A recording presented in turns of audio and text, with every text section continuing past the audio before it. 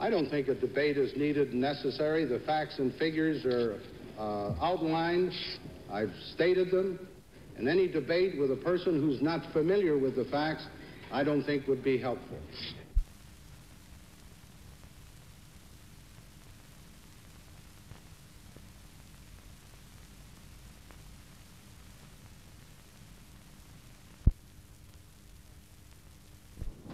My reaction is he seems to be, outside of that one remark, answering with generalities instead of specifics.